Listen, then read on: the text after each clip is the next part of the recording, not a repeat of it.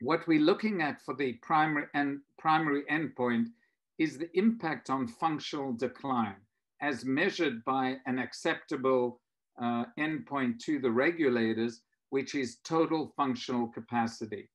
Total functional capacity is widely recognized and accepted as a key measure of Huntington's progression.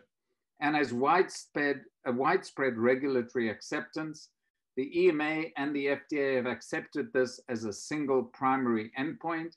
And for patients and families, this is what matters. This has impact on their ability to work, to manage finances, to have activities at home, to manage and to be taking care of themselves, to operate independently. And to prolong that becomes a very important goal and is the goal of our proof study, which is a pridopidine on outcome in Huntington disease. The proof study is designed to replicate findings that have already been shown in different trials to have significance, and it's highly powered.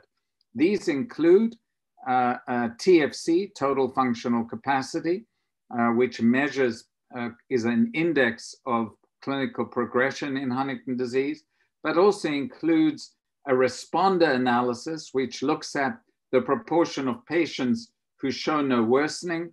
We're looking at an integrated assessment of motor as well as cognitive function, as well as functional progression, which is called the CUHDRS.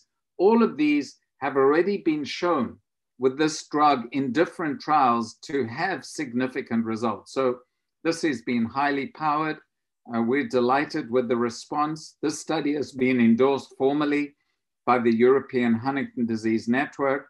We have two outstanding investigators who are leading this study, Ralph Riemann and Andy Fagan, and the two co-PIs are Sandra Kostick and Ann Rosser out of Cardiff. So we're pleased to see the progress, and we'll be giving regular updates to the community as this study progresses. The important thing, this is an easy drug to take. It's tolerable, it's taken orally twice a day.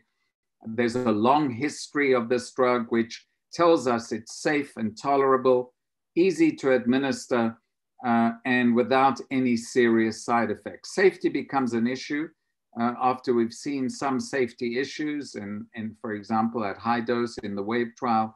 And we do want to have a drug that's safe and it causes no harm. And we're pleased to say that pridopidine falls into that category.